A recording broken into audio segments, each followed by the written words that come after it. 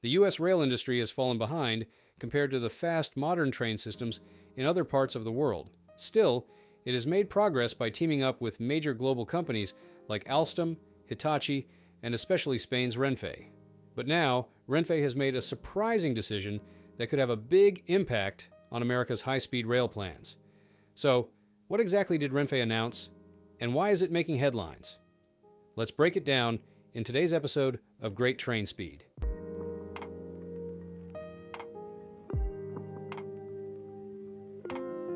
Imagine a future where traveling between Dallas and Houston takes less time than it takes to watch a movie. That's the vision behind the Amtrak Texas High-speed rail project, a bold initiative that was originally set in motion by Texas Central Partners, with the total original investment estimated at $30 billion. A huge amount of money, right? The plan was simple yet ambitious. Build a 240-mile rail line connecting two of Texas' largest cities, with trains racing at speeds of up to 205 miles per hour, thanks to Japan's revolutionary Shinkansen technology. In less than 90 minutes, travelers could zip from one city to the other, transforming the daily commute for thousands and making a journey that once took hours into a quick, comfortable ride. But the project wasn't just about speed. It caught the attention of Texans and the wider public because it promised to ease the relentless congestion along the I-45 corridor, one of the busiest highways in the state. Every day, this stretch of road was a bottleneck, with traffic jams that seemed never-ending. The high-speed rail would not only reduce these jams, but also help the environment. It was estimated that it could cut down on over 100,000 tons of greenhouse gas emissions each year, providing a cleaner, more sustainable option than the car and plane travel that dominated the route. And the benefits didn't stop there. By taking around 12,500 vehicles off the road each day, the rail line would improve air quality, lower maintenance costs for the heavily used highway, and help make the entire region's transportation more efficient.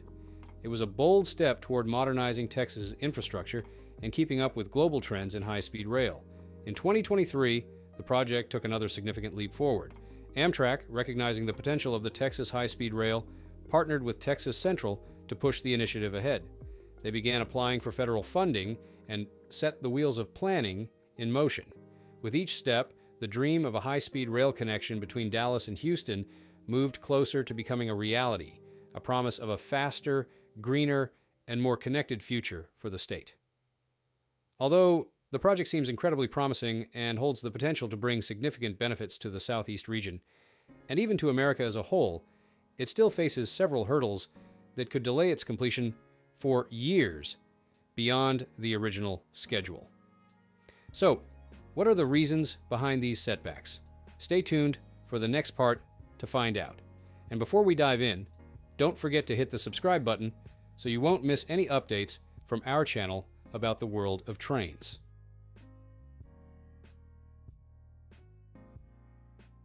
We are really proud to announce today the selection of Renfe as our operating partner. To launch such a massive project, relying on a single manufacturer is simply too much of a burden. Therefore, Texas Central sought assistance from overseas, and Renfe, Spain's state-owned railway company, emerged as a key partner. Renfe, founded in 1941, has long been a leader in high-speed rail and extensive passenger services. Synonymous with innovation in the rail industry, Renfe operates a vast network connecting cities throughout Spain and internationally. Renfe high-speed trains have set the standard for rail travel efficiency and sustainability. Renfe expanded its reach beyond Spain, joining forces with Amtrak to share its expertise with the U.S. rail system. Through this partnership, Renfe brings its deep knowledge of high-speed rail development and operations, aiming to enhance the U.S. rail experience, particularly by modernizing infrastructure and improving service efficiency. This cooperation, however, was short-lived due to financial challenges. Renfe, the Spanish company, on June 23, 2025, ultimately ended its business venture in the United States by liquidating its subsidiary, Renfe of America. The decision came after the company recognized accumulated losses of 4.5 million euros and recorded a 100% impairment on investments made over more than 5 years. As reflected in the annual accounts of its subsidiary, for the 2024 fiscal year. The project faced a series of setbacks, including delays, legal obstacles, and financial troubles, ultimately reaching a standstill following the withdrawal of public support by the Donald Trump administration in April 2025. Much hyped, much talked about, high-speed rail project be coming to a grinding halt. The U.S. Department of Transportation referred to the proposal as a risky undertaking for the taxpayer and announced the cancellation of $63.9 million in federal aid that had been directed through Amtrak. Estimates suggested that construction costs would have exceeded $40 billion.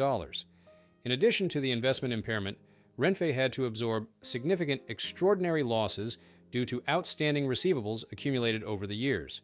Despite achieving revenues of 16.9 million euros and a positive operating result of 3.2 million euros, and the impact of the Renfe of America impairment, coupled with the tax effects on profits, resulted in a net loss of 853,000 euros for the year, an improvement over the previous year's loss of 947,000 euros. How has this news impacted rail enthusiasts and residents in the region? What are your thoughts? Drop a comment below and let us know how you feel about this situation.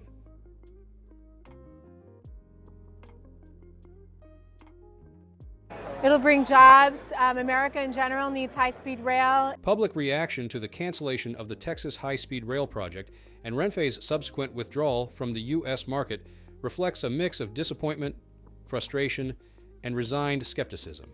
Many citizens who had followed the project over the years expressed a deep sense of loss, viewing the collapse not just as a failed infrastructure venture, but as a broader missed opportunity for economic growth, environmental progress, and modernization of U.S. transportation. GOP knifed their own, one commenter remarked bitterly, suggesting that political interference, particularly from conservative lawmakers, ultimately sabotaged a project that could have brought substantial benefits to Texans.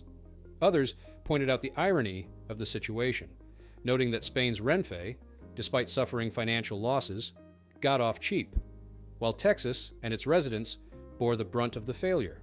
A general tone of pessimism permeated many reactions. Some comments were succinct and emotionally raw, like, "This sucks," reflecting the weariness of those who had hoped for a transformative change in how Texans move between cities. Others identified specific causes for the project's demise, such as America's deep-rooted car culture, all because of cars, or corporate resistance from air travel companies.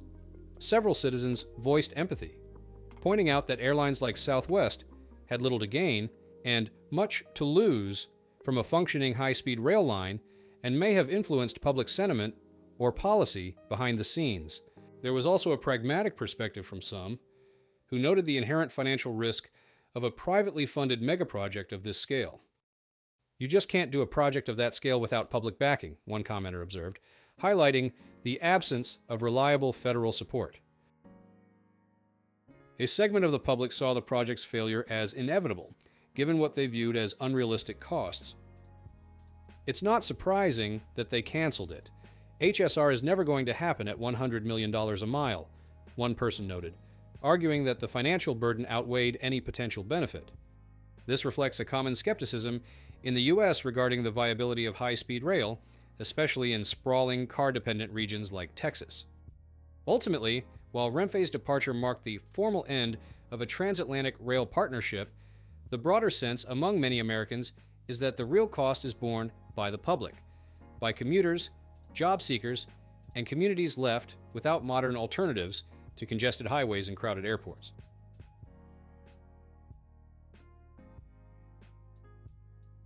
Following its exit from the Texas High-speed rail project, Renfe is set to expand its high-speed rail network significantly in the near future.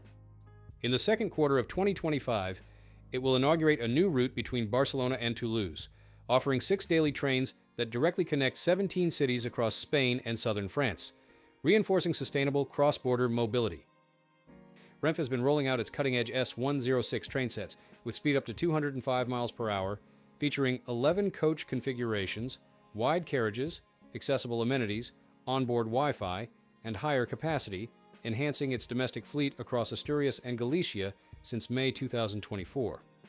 On the international stage, Renfe has signed a strategic cooperation agreement with Japan's JR Central to share technical expertise, operations, and maintenance protocols, a move aimed at bolstering its position in global high-speed rail. Additionally, the operator continues investing in modernizing its rolling stock, upgrading traction heads, and converting sleeper carriages to AVE standards, up to 205 miles per hour, to improve safety, comfort, and environmental efficiency. Collectively, these initiatives showcase a bold, forward-looking strategy, strengthening domestic capacity, extending international connectivity, and exporting high-speed rail innovation worldwide. Renfe's withdrawal from the Texas High-speed rail project marks a sobering reminder of the challenges facing ambitious rail initiatives in the U.S., from political headwinds to financial uncertainty. Yet, while America's high-speed rail future remains uncertain, Renfe is not slowing down. With major expansions across Europe, cutting-edge train technology, and global partnerships in the works, Spain's rail giant is doubling down on what it knows best: building the future of high-speed rail where the tracks are ready to run. And that's all for today. Hope you enjoyed this as much as we did putting it together. Until next time, stay curious, stay informed, and, as always, go train.